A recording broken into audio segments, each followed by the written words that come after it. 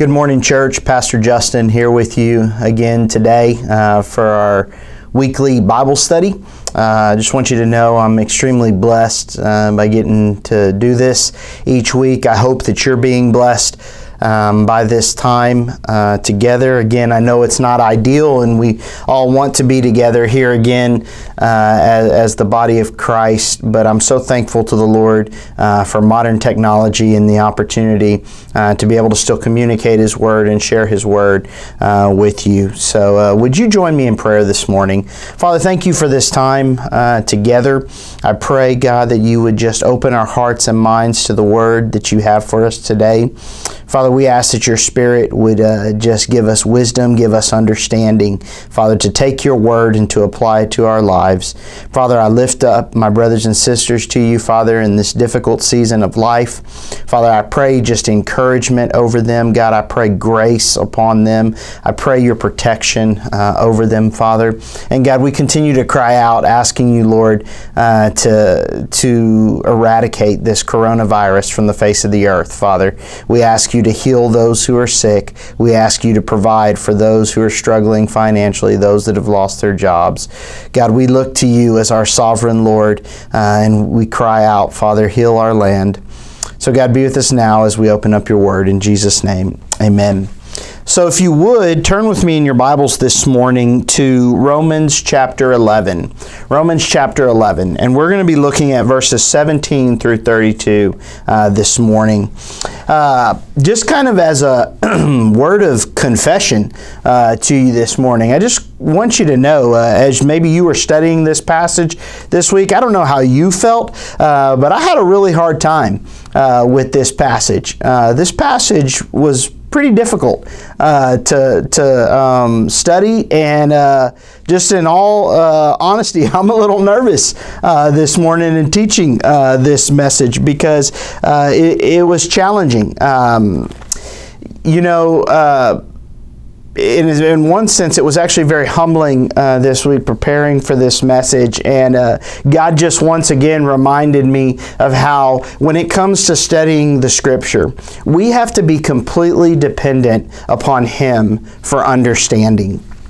You know, a number of years ago, God really taught me this lesson in that I was teaching a group of junior and senior boys at a youth camp. A good friend of mine was running a youth camp, and I had taken my students at a previous church to camp that year, and my friend had asked me if I would lead all of the Bible studies for the junior and senior boys at camp. And so about a month or so before camp started, they sent me the lessons, they sent me the scriptures and a general outline of each lesson. Of course, I had to flesh out the lesson, but they gave me the passage and some general points. And for most of the lessons, I had them all prepared, ready to go, no problem. But there was this one particular lesson that I was really struggling with because the scripture they had given me and the topic they gave me, they didn't seem like they really jived, or that they didn't connect well. So I was really struggling, and camp was getting closer. And so it came time to go to camp, and I didn't have the lesson done.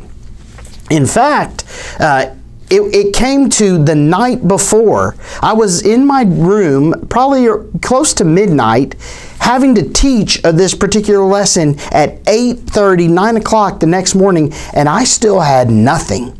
And it was in that moment that God spoke very clearly to me in my spirit, and He said, "You see, Justin, you're not as smart as you think you are.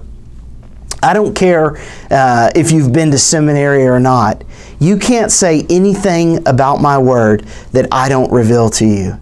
And man, that just really struck me, and I said, "Lord, I am so sorry. You were right." Because you see, I was depending upon my theological education to help me to understand the passage and to help me to be able to teach it. And I'll never forget that. And it's so funny because as I read and studied this week, I kind of felt the same way. I was like, I don't get where this lesson's going. I don't understand what Paul is talking about. I've studied, I've read this many times, but I just don't understand. And again, the Lord just reminds me, Justin, I'm the one who brings understanding. So that's what I'm doing today, church. I'm relying on the Lord here.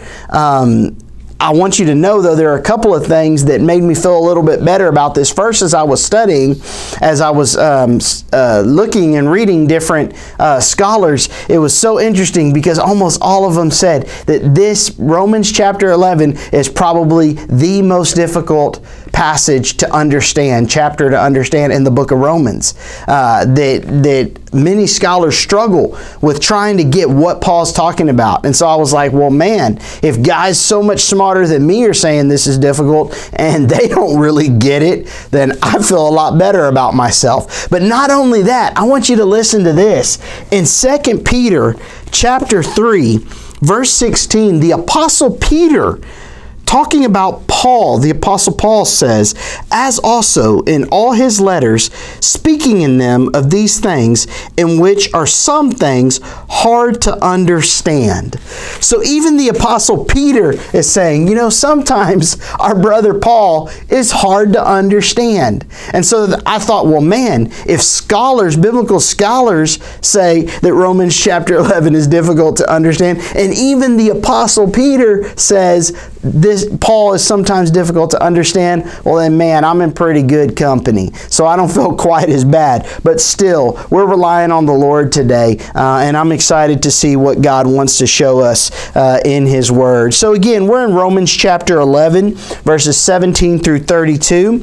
But before we go in there, let me just kind of give you a run through of where we are in Romans. Again, if you remember a few weeks back, in Romans 9 and 10, Paul was emphasizing that salvation is through faith alone. That salvation comes by us confessing Jesus as our Savior and believing that God raised Him from the dead, but also in acknowledging Him as Lord. It was Jesus' sacrifice that paved the way for us to come to faith in Christ. Paul also, in Romans 10, he emphasizes the universal nature of God's offer for salvation. That salvation is for all who would receive it, for anyone who would place their faith and trust in Jesus Christ. Paul said that all who call upon the name of the Lord will be saved.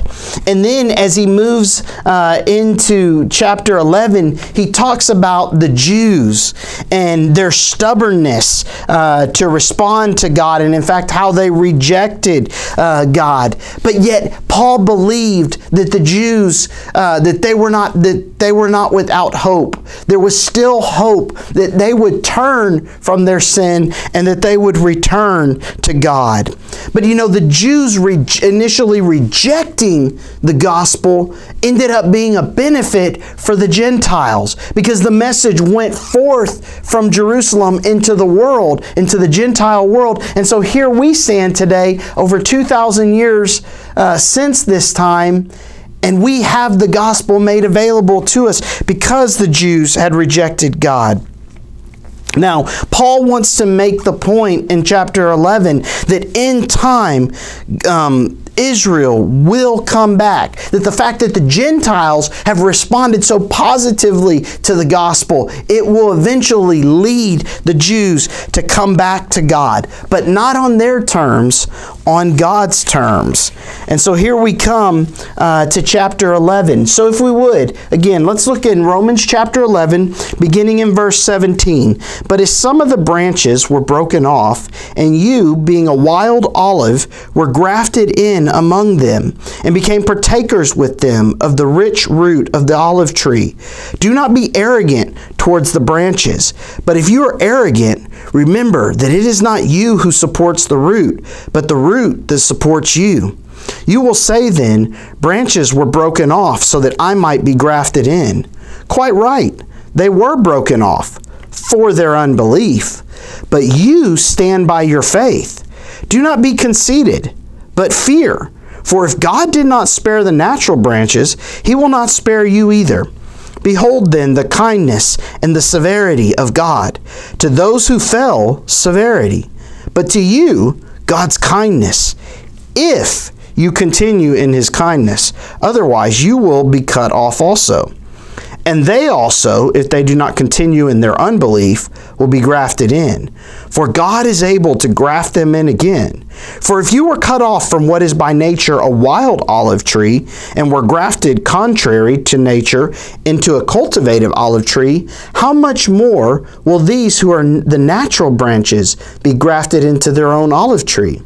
For I do not want you, brethren, to be uninformed of this mystery, so that you will not be wise in your own estimation, that a partial hardening has happened to Israel, until the fullness of the Gentiles has come in. And so all Israel will be saved. Just as it is written, the deliverer will come from Zion, and he will remove ugliness from Jacob. This is my covenant with them when I take away their sins. From the standpoint of the gospel, they are enemies for your sake, but from the standpoint of God's choice, they are beloved for the sake of the fathers. For the gifts and the calling of God are irrevocable. For just as you once were disobedient to God, but now have been shown mercy because of their disobedience, so these also now have been disobedient, that because of the mercy shown to you, they also may now be shown mercy. For God has shut up all in disobedience, so that he may show mercy to all. May the Lord bless the reading and hearing of his word.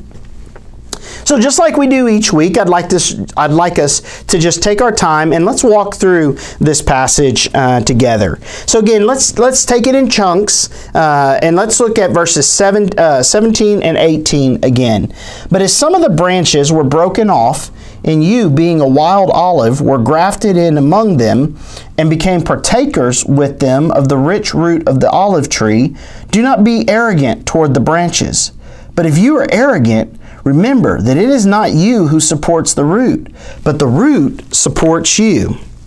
So here, Paul uses the image of the tree, specifically the process of grafting branches, as a vehicle to demonstrate the Gentiles' role and Israel's role in God's plan, and to warn the Gentiles against having arrogance towards the Jews. The olive tree is occasionally used as a symbol to represent the nation of Israel.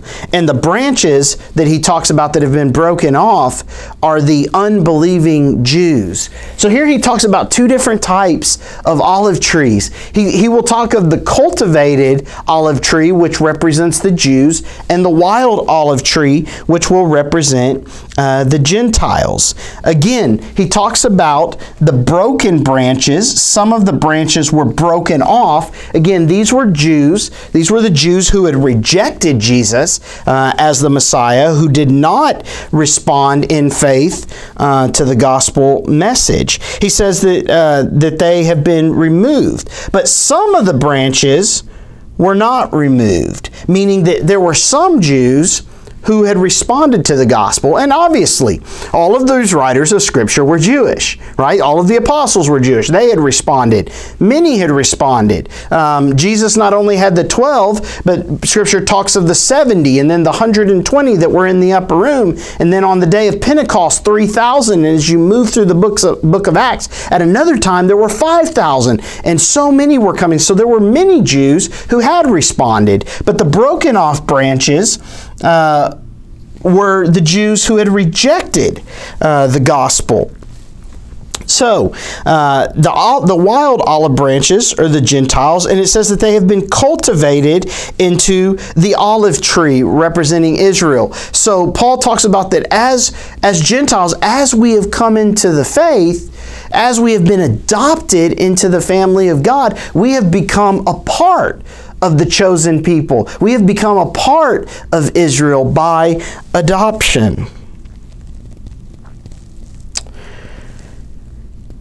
And because of that, because we have become a part of Israel, because we have become a part of God's family, we are brought into all of the blessings of God. We get to enjoy some of that fruit. But if some of the branches were broken off, and you, being a wild one, were grafted in among them, and became partakers with them of the rich root of the olive tree. Do not be arrogant towards the branches. But if you are arrogant, remember that it is not you who supports the root, but the root. So again, Paul warning the the Gentiles of not becoming arrogant of the Jews. So obviously the implication is that there were some Gentiles in the Roman church who were beginning to look down on the Jews, to think that they were superior to the Jews, simply because they had received Christ and the Jews had rejected Christ. And so Paul wants to discourage the Gentiles from boasting of their superiority. Again, having experienced firsthand God's opening the door of salvation to the Gentiles, the danger here was that the Gentiles would begin to think that God's actions somehow came from their own worth. That somehow they were more worthy because they had accepted God's message of salvation, His gift of salvation, His gift of forgiveness, and the Jews had not. They had rejected Him. So it was becoming easy for the Gentiles to kind of be puffed up and even to become prideful. Paul reminds them that God's grafting them into the tree, the cultivated tree. God's bringing them into the family was totally an act of His grace. And what is grace? Grace is God's unmerited favor upon us. And so His bringing them in was an act of pure grace. Now, in the book, there's a great question here. And it says, what makes religious pride so crippling and so dangerous? Because see, this was the issue. The Gentiles were becoming proud. And the answer to that question, what makes religious pride so crippling and so dangerous, is that it leads us to focus on ourselves. Religious pride, religious piety, can cause you to think that you are better than other people. It's very easy, and there is a temptation for Christians to look down on non-Christians. To look at non-Christians and think, oh, look at these people. Look at the sin that they engage in. I am so much better. I am a Christian. I am a good Christian. I go to church every Sunday. I pray. I read my Bible. I give my tithe. I'm involved in the children's ministry, or I serve as a greeter at my church. I am better. I'm better than them. That can be the mentality. Or I am so much more holy than they are. Religious pride is dangerous, church. And let's just be honest. Religious pride, any type of pride in that sense that would put self first, is sin. And remember, God does not weigh sin. All sin is the same in the eyes of God. And so we have to be very careful, because if we're not careful, we can think that somehow we are worthy of the salvation that we have received, the grace that we have received, instead of remembering that we have to be completely dependent upon God. It is only by the grace of God that we are in the faith. You know that saying, there but by the grace of God go I. That really needs to be the case, and that's what Paul is trying to communicate here to the Gentiles. Is that, look, it wasn't anything special about you that God made salvation available to you. You're not more special than the Jewish people.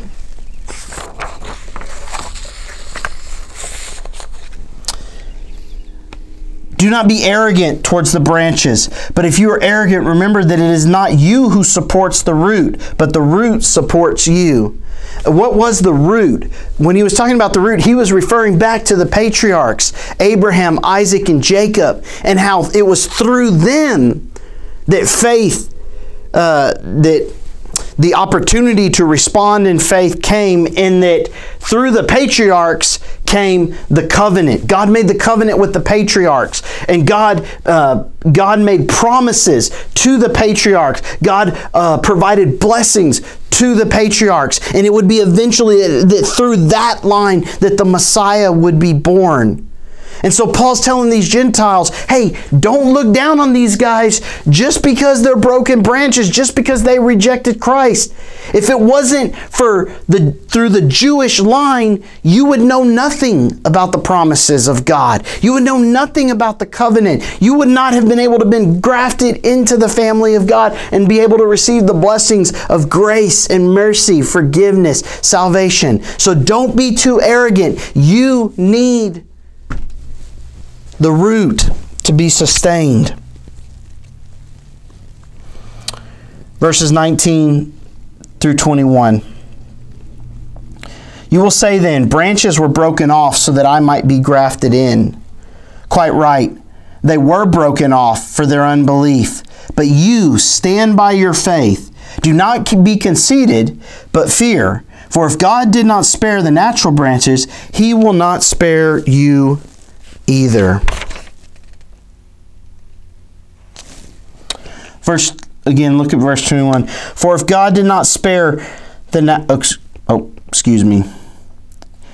I missed a verse. Verse 19. You will say then, branches were broken off so that I might be grafted in. Quite right. They were broken off for their unbelief, but you stand by your faith.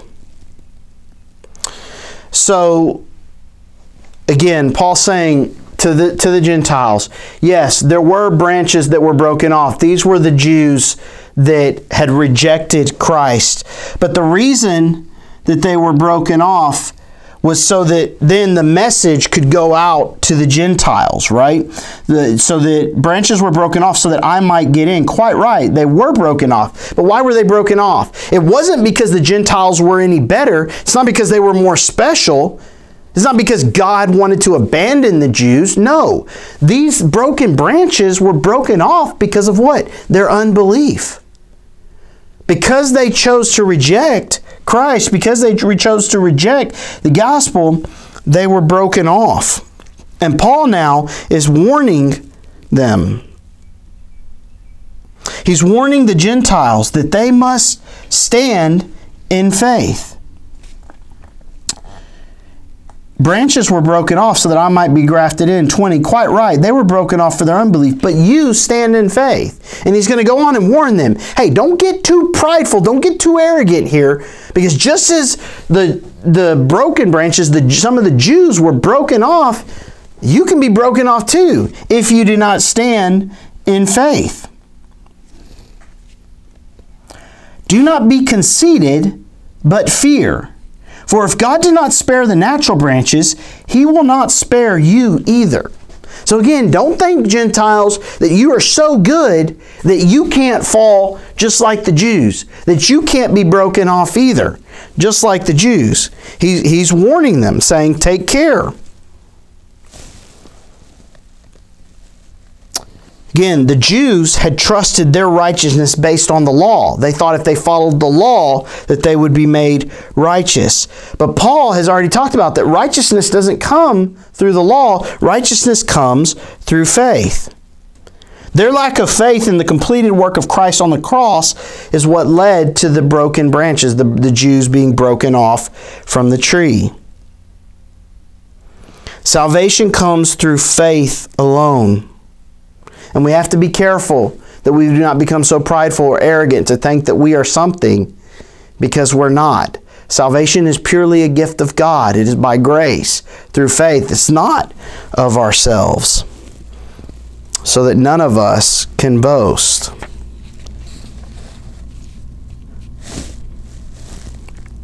Let's go on to verse 22. Behold then, the kindness and severity of God. To those who fell, severity, but to you, God's kindness, if you continue in His kindness. Otherwise, you will be cut off. So here, Paul is going to contrast two different sides of God's character. God's kindness versus God's severity. And you have to keep these two in balance because they are a part of God's character. So much time, we want to focus on the one, and that's God's kindness, right? We like to talk about God as a loving God. God is a forgiving God. He is a God who is kind and who will show us grace and mercy. And all those are true. That's exactly who He is. But God also has a side of Him that is righteous and holy. And because of that, He deals with sin severely. And we can't take that lightly. You see, God's kindness was demonstrated in His including the Gentiles by grafting them into the tree. You know, if God wanted to, He could have only saved the Jewish people. But He didn't. He offered salvation both to the Jew and to the Gentile. That's why when the Bible says that God so loved the world, He means the whole world. When the Bible says that God wishes that none would perish, but that all would come to repentance, it means all. It's not just the Jewish world. It's not just the Jewish people. But it's the whole world God has made salvation available to. And that is an act of His kindness. But His severity is seen in His judgment. Right? His severity is seen in the broken branches. That because they have chosen, because those Jews at that time had chosen to reject Christ, and for all today, Jew or Gentile, who chooses to reject Christ, they have no part in the root. They have no part in the covenant. They have no part in the promises or the blessings of God. And they face the severity of God. Behold then the kindness and severity of God. To those who fell, severity. But to you, God's kindness. Church, I want to tell you today, if you know Jesus Christ as your Savior and Lord, then you are experiencing the kindness of God upon you. His kindness is upon you. Earlier in Romans, Paul reminds them that God's kindness is meant to lead us to repentance. It's meant to lead us to repentance. Again, though, even though God is kind, He is not so kind that He will overlook our sin. God does condemn sin. God expects faithfulness. Right? There was an element or an aspect of faithfulness when it came to the covenant. God promised that He would keep His part of the covenant, but He expects us to keep our part of the covenant.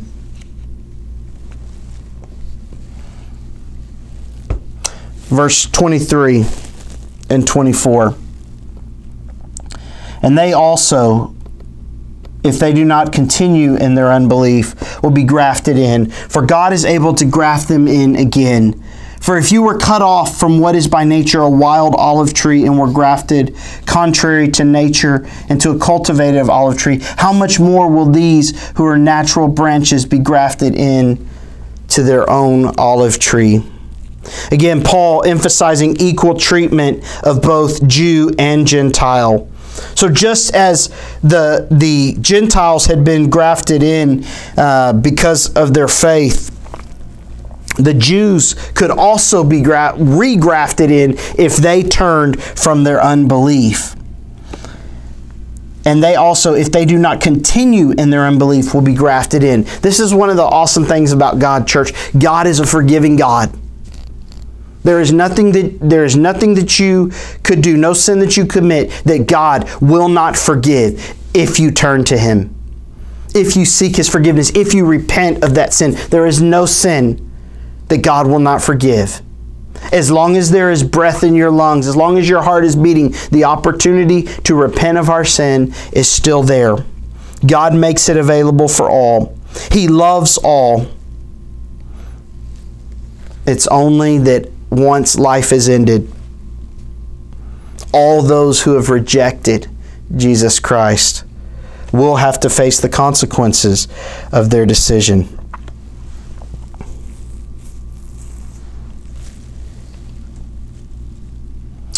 For if you were cut off from what is by nature a wild olive tree and were grafted contrary to nature into a cultivated olive tree, how much more will these who are natural branches be grafted into their own olive tree?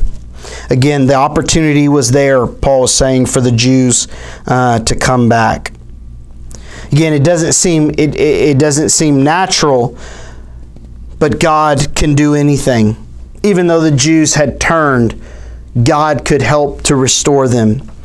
As it said, there's nothing that is impossible for God.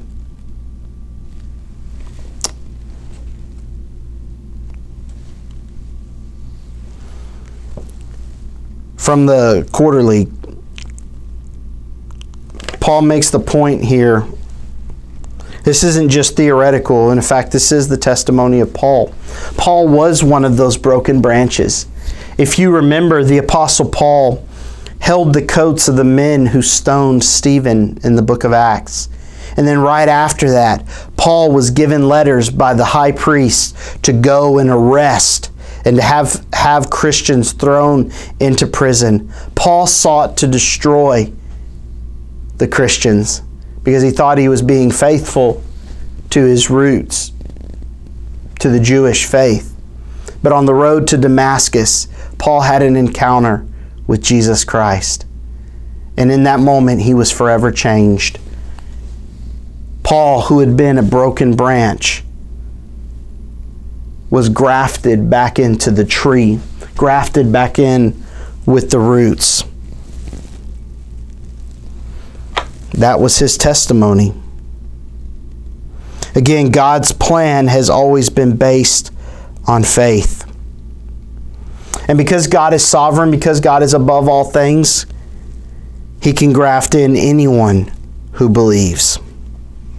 You see, the only thing keeping these broken branches, these Jews who had rejected Christ, from being grafted back in had been their unbelief. God's ways are not our ways, Scripture says, and His thoughts are not our thoughts. God turns conventional wisdom on its head here. God can and He will restore the Jewish people. I mean, if God could save the Gentiles and He could adopt them and bring them into His family, then why would He not be able to do the same for the Jewish people who were His chosen people and who had just turned away from Him and they were prodigals? If God could save the Gentiles who didn't know anything about Him, then why couldn't He save the Jews who had a history and who knew the Word of God, who knew the law? If He could do it for the Gentiles, He could do it for the Jews who had turned away.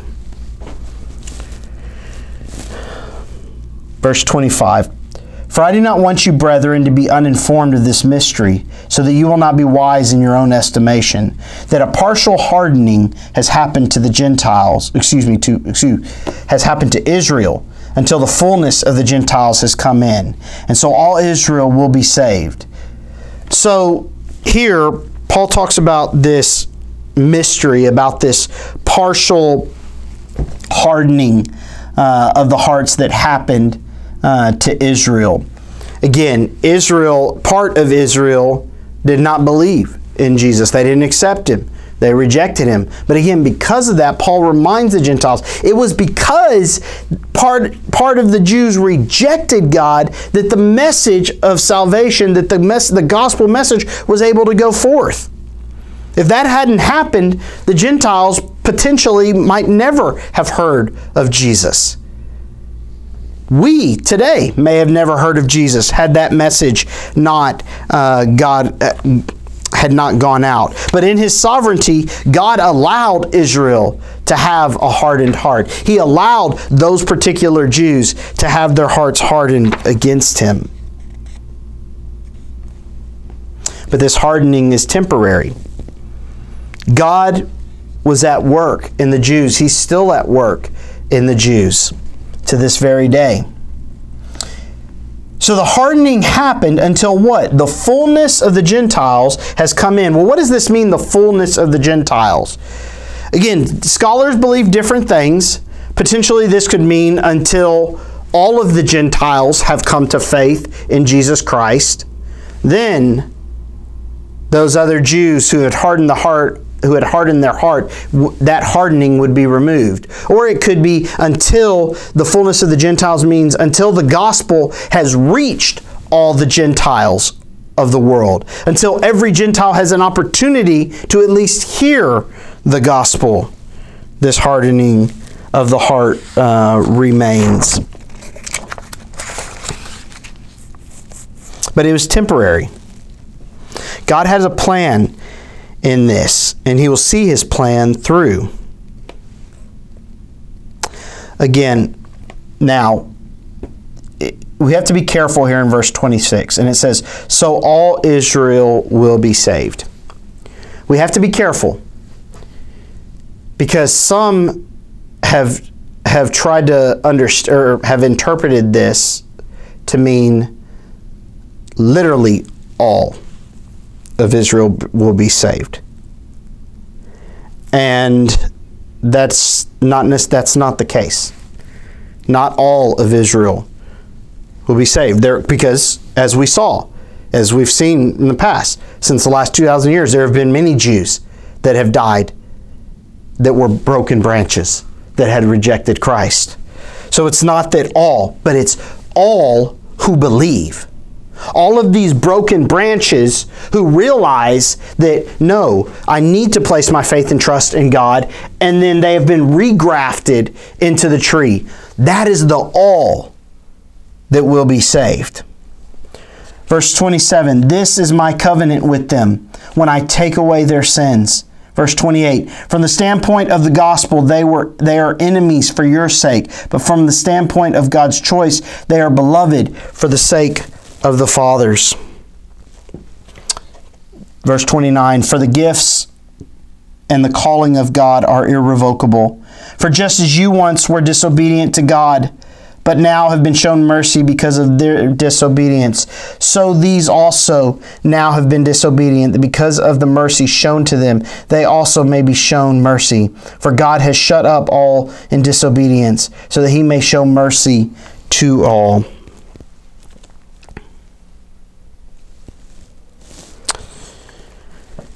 Again, God has a special place in His heart for the Jewish people.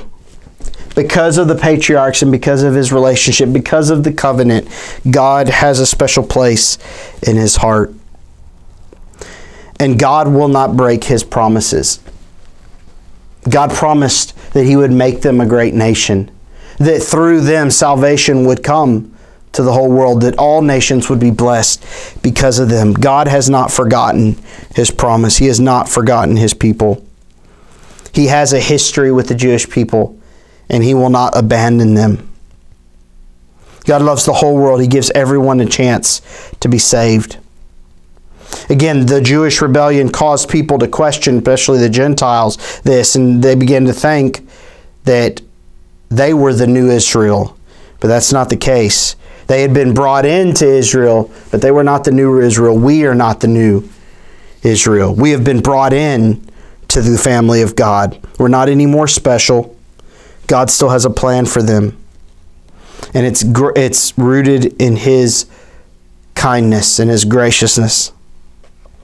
Again, salvation is a gift made to all, both Jew and Gentile.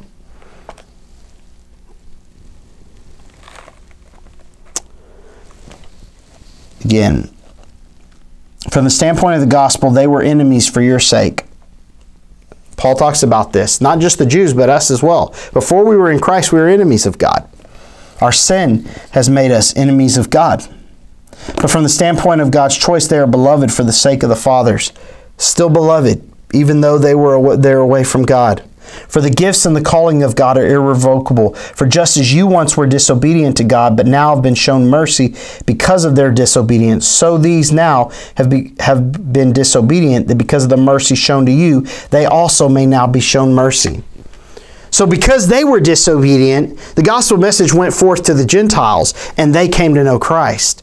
And now, because of that, God's going to use that in the future so that salvation will once again come back to the Jewish people. The door remains open for the Jews to return to God. Again, salvation is a gift for all of us to receive. None of us is good enough to earn it. All of us must approach God in faith, in belief, and trust to receive salvation. Because of sin, each one of us is in prison. And when we repent of that sin, God changes everything. He frees us. God demonstrates His love and His kindness, His grace to us. Now, this is another important point in verse 32. For God has shut up all in disobedience so that He may show mercy to all. There are some who have taken this verse out of context, and they have made this to say that in the end, God will save all. This is a position that's known as universalism, that in the end, all people will be saved. And let me tell you, church, this is a heresy. Universalism is a heresy. Not all people will be saved. There will be those that reject God. There will be those that have rejected the gospel message. And unfortunately, the punishment for that is death. Spiritual death, eternal separation from God in a place called hell. And it's very real. But everyone has the opportunity to avoid that. If we would simply believe in Jesus, then we will be grafted in.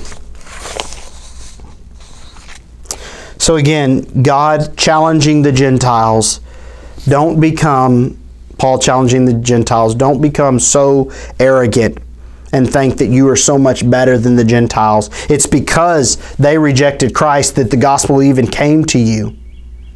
But just as God brought you into the family, He can regraft them into the family. And so let me just kind of give us some thoughts in closing. What does this mean? What does this message mean for us today? One, don't give up on those people that you know and love that haven't come to faith in Christ yet. It would have been real easy for them to say, well, you know, the Jews rejected Him. Too bad, so sad. But no, Paul's saying, look, God has not forgotten them. There's going to be another chance for them to come back, and some will come back. So I want to encourage you today, if you have a loved one, or if you have a friend that doesn't know Jesus, don't give up on that person. Keep praying for them. Keep crying out to the Lord for their salvation. Keep dropping those seeds of faith into their life. Look for those God moments where you can point them to God. There's still time. Again, as long as we have breath in our body, there's still an opportunity to turn to Jesus. And it may be years before they come, but just continue to faithfully share. I know I had a really good friend in growing up through junior high and high school that I prayed for him for many years. Took him to church, share the gospel with him many times, and for 6 years, faithfully prayed for him and tried to share with him. And finally, right before we graduated, he came to faith in Christ. I have another friend, good friend, same thing, put in the same time, but he never came to faith in Christ. And I don't know if he has come to faith in Christ today or not, but if he hasn't, I continue to pray for him that he will. And so I want to encourage you, don't give up. Paul's telling us don't give up on people. I think he's also encouraging us to take care. Don't become so prideful and arrogant to think that we are secure. Now, again, I don't think Paul here is talking about losing our salvation. Do not believe you can lose your salvation. Scripture is clear about that once we are in the Father's hands, that no one can take us. But we need to guard against a false sense of security. Do we really have a relationship with Jesus Christ? Okay? Because The Jews thought that they were in good standing simply because of their heritage in the patriarchs. But see, your heritage does not guarantee your salvation. Just because you may have been raised in a Christian home, just because you may have gone to church your whole life, been involved in Sunday school, served on committees, give faithfully to the church, that doesn't ensure your faith in Jesus Christ. That doesn't ensure your salvation. There's only one thing: that you believe in your heart that Jesus is Lord, that He is the Messiah, that God raised Him from the dead, that you surrender your life to Him, that you accept His gift of salvation, that you've called upon the name of the Lord. Only then is your salvation assured. We have to be careful, because just because you may have said a prayer at some point in your life, even just because you may have been baptized, that doesn't guarantee your salvation. The change that has occurred in your life, that's what guarantees your salvation. Has Jesus really impacted your life? Have you really given over your life? Because we can say words, but then our lives show something completely different. We have to be careful. We have to evaluate, are we continually growing in our faith? I love this example that I read by one pastor. He said, our spiritual life is like trying to ride a bike uphill. That if we're not actively pedaling, then we'll be going backwards. How are we progressing? How are you progressing in your walk with the Lord? Are you continuing to move uphill, or do you find yourself sliding backwards? You see, if we're not, as it's been said, if you're not actively killing sin, then it's killing you. Again, we have to ask ourselves, is Jesus really Lord of our lives? Or have we simply just said, oh yeah, I believe in Jesus? It's not enough just to acknowledge some facts about Jesus, but He has to be Lord of your life. He's either Lord of your life, or He's not Lord of all. So I want to encourage you today, church. I want to encourage you, don't give up on those in your life that you know don't know Jesus. Keep investing in them. Keep praying for them. Keep investing in your own walk. Don't become complacent. Don't become content. Right now, there's a real temptation to become content in our walk with the Lord. Because we're not meeting regularly, because we're not there to challenge one another, spur one another on, there's a real temptation to kind of backslide and to neglect that time. If anything, God has blessed us with a greater opportunity than any other to really get into the Word. We have the time. Invest in your time with God. Invest in your relationship with God. May the Lord bless you and protect you. May the Lord make His face shine upon you and be gracious to you. And may the Lord look upon you with favor and grant you peace. In the name of the Father, the Son, and the Holy Spirit. God bless you. We'll see you next week.